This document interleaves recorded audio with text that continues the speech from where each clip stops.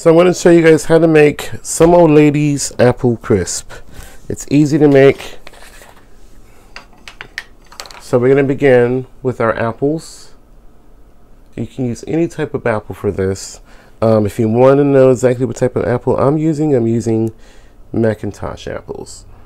I sliced them, removed the cores and all of that. So I have here some light brown sugar. If you need to know how to make brown sugar, check the description box because I made my own brown sugar. And I'm going to also add a splash of vanilla extract.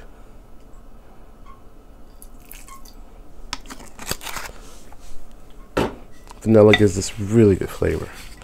So I'm just going to toss everything together. Okay, I'm going to set this aside while we make the crumble topping, which is super easy. Flour. I have some frozen butter that I've already begun to sort of cut. We're going to break it apart. Also, we're going to add to this some brown sugar. I'm going to use my pastry blender here. We're just going to sort of crumble that all together. If you don't have a pastry blender, you can use 2 knives, you can use a fork, you can use your fingers to break them apart. So the butter is about pea size. I'm just going to go through and run everything between my fingers just to kind of make sure everything's broken apart completely. So the butter is just sort of evenly distributed through all of this flour and brown sugar. So I'm going to add to this my old-fashioned oatmeal. These are old-fashioned whole grain oats. And just sort of run your fingers through it to kind of combine it all together.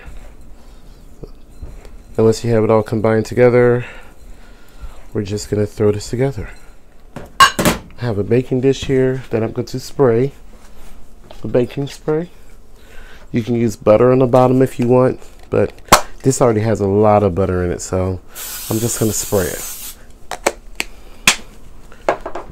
Okay.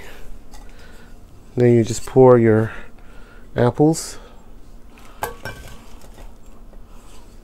on the bottom of your 8x8 baking dish here.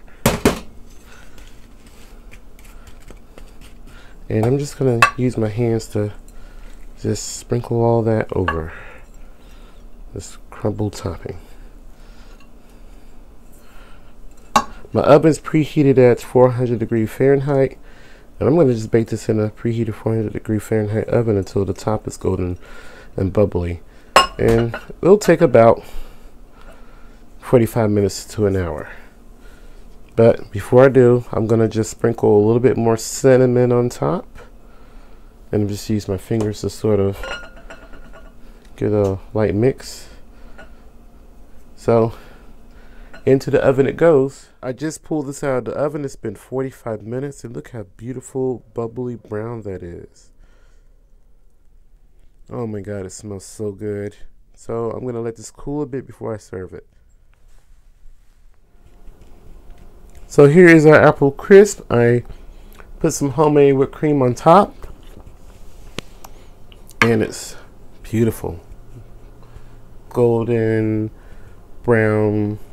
Let's give this a taste. I can't wait to dig in. And you know the crumble part is the best part of this. So here we go. Here's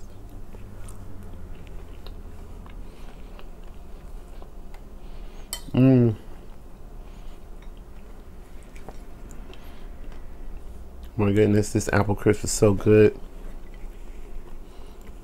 Absolutely delicious. Please add this video to your playlist. Leave a comment down below. If you have a recipe request, please let me know down below. I've been filming a lot of requests, so please be patient with me because I upload videos 3 times a week. Add this video to your playlist and share. Please remember to live and be well. Let's come together as one and love each other. Thank you so much for watching.